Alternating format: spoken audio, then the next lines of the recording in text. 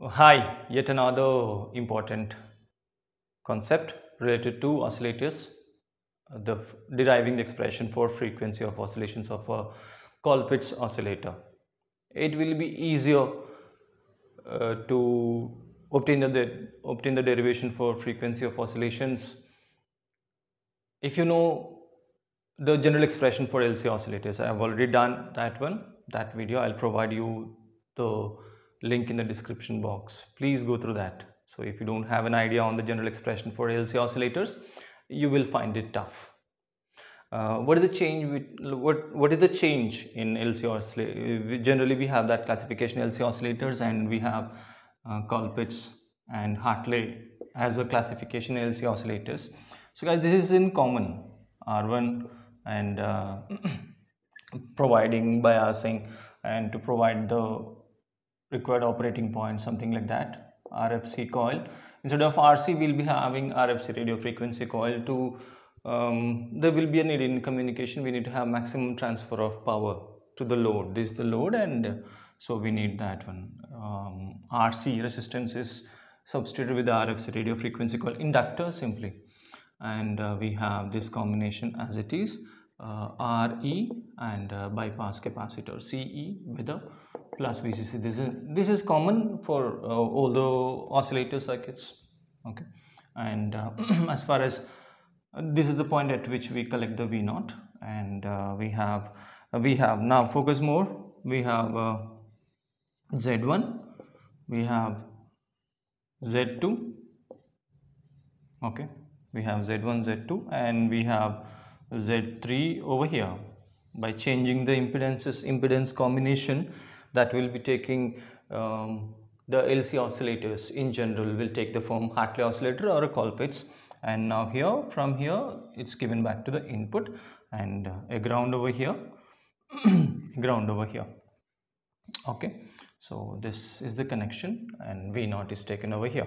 So by substituting what comes for a Colpitt's oscillator, what component will be acting as Z1 and Z2? Guys, it's a capacitors, two capacitors over here, giving the name C1 and C2, and now we will be having an inductor with the inductance L. Right, so guys, this will be now Z1 will be the impedance offered by the capacitor C1, so that will be 1 by j omega C1. And what is Z2?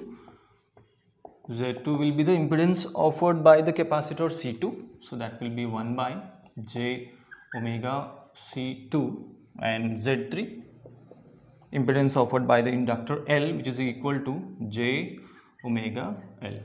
So simply by substituting this one in the general expression for LC oscillators, that will give us the frequency of oscillations and the condition for sustained oscillations. So what is the general expression? Guys, remember, this is already derived. Okay, don't start from here. Suggested not to go straight away to LC oscillators. It will be easier for a beginner, for a student, to understand this derivation if you have a previous knowledge on general expression for LC oscillators. So how that looks, what is that expression? It's a HIE into brackets, it's a Z1 plus Z2 plus Z3, close the bracket, and what do we have? Plus 1 plus HFE into Z1 Z2 plus Z1 Z3 equal to 0. This is the general expression for LC oscillators. I've done it. Please go through the previous video. And here, just substituting the values of Z1, Z2, Z3 and separating the main concept, separating the real terms on one half and real imaginary terms, that will give us, with equating to 0, will give us those equations which we are in search of. Right, so HIE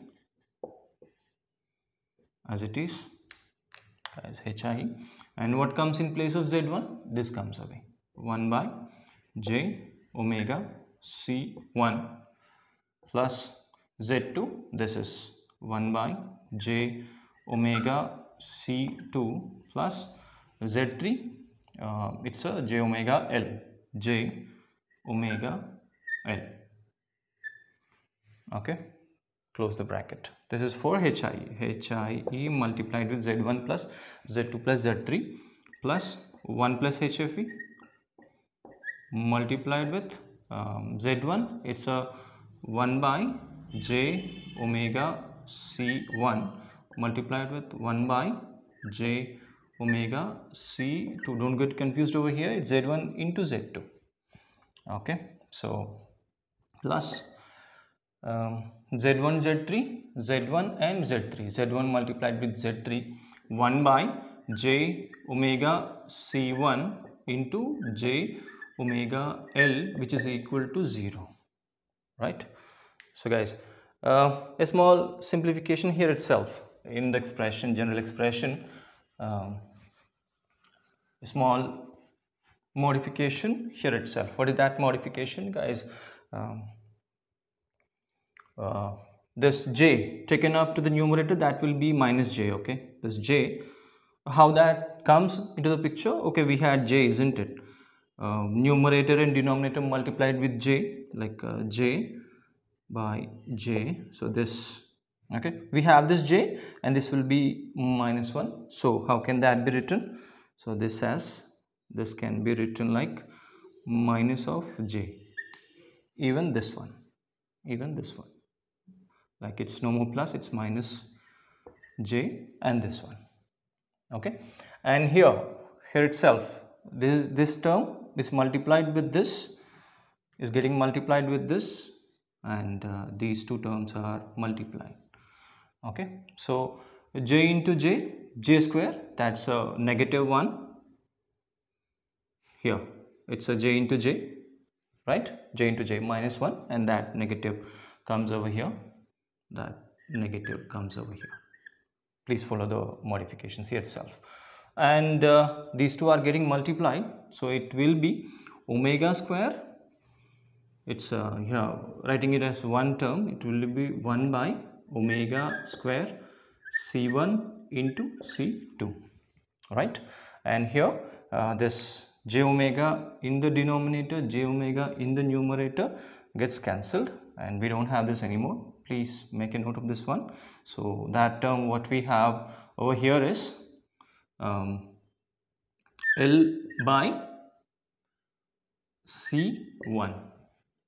Okay, so this is the one, and here we don't have any imaginary. This is the real part of the expression, and this is imaginary. So equating this equal to 0, like equating the like terms on either side of the equation, like we don't have any imaginary or real or on the RHS, so this expression will be equal to 0. And guys, HIE of a transistor is never 0. It's insane, like we don't have a transistor with HIE equal to 0. We need to have some value, right? HIE, the input resistance, being the input resistance of a transistor, is never 0. So this should be equal to 0. Okay, so what is that? It's now this one, like even this is more like this one. So taking out j as common from this and this and this, so write down the j over here. So it will be 1 by this is the one. Okay, now this entire expression will be equal to 0 in the sense negative 1 by omega C1 minus 1 by omega C2 plus omega L, which is equal to 0. Okay, so this is the one, and from this expression, shifting this entire negatives to RHS, that will be positive, and we'll be having omega L, which is equal to 1 by omega C1 plus 1 by omega C2. We don't need this, and remember, we have a negative over here and here. So omega L, which is equal to, simplifying this one, omega C1 into omega C2 multiplied. Okay, and definitely we'll have to, simplifying, we'll have to cross multiply this, isn't it? This has to be cross multiplied, so that will give us omega C1 plus omega C2. Okay, so still, which is omega as common. Now let me write down omega into C1 plus C2 by this one omega square C1 C2, which is equal to omega L, right? So this omega in the numerator and this in the denominator gets cancelled. Here we don't have this anymore. Okay, and a small modification, this omega will be equal to omega square, which is equal to C1 plus C2 upon L times C1 C2. Okay, so this is an important equation. We'll have to substitute over here to evaluate the condition for sustained oscillation. Remember this one, this has to be considered again. So we need omega, where we have the term frequency, right? So that will be under root on either side, C1 plus C2 by L times C1 C2. Okay, and omega, that itself is 2 pi f, and we are in search of this f by 2 pi, 1 by 2 pi. So guys, this is the expression for frequency of oscillations of a Colpitt's oscillator, 1 by 2 pi under root this one. This is not all. We have to evaluate the value of HFE to produce sustained oscillations. Now what is sustained oscillation, guys?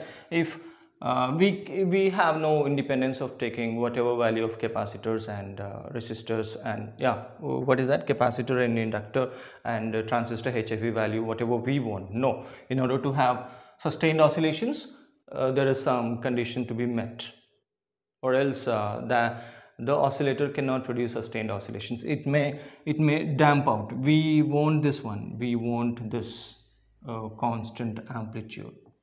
But if no proper selection is done, the output may damp out after some time. That would be, no, this is not needed. We need to have an oscillator which can produce this one. So for that reason, we cannot go for whatever value of HFE of the transistor. There is some condition with that. Now this one equal to 0.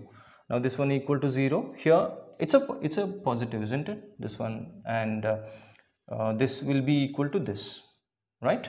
And how can that be written, guys? It's a 1 plus HFE into 1 by omega square C1 C2 as it is, which will be equal to L by C1.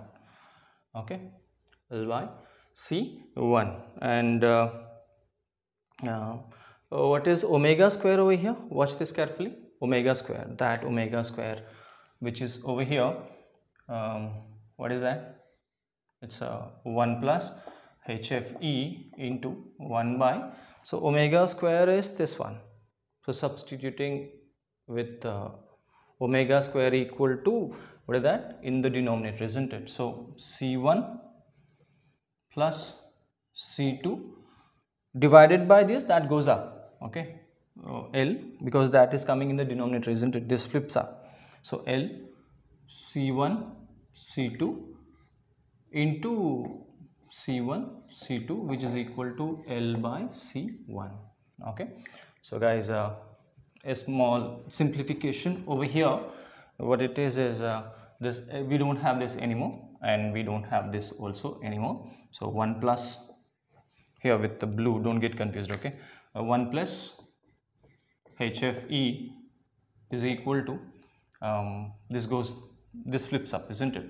C1 plus C2 divided by C1, and this one, this C1 by C1 plus this C2 by C1.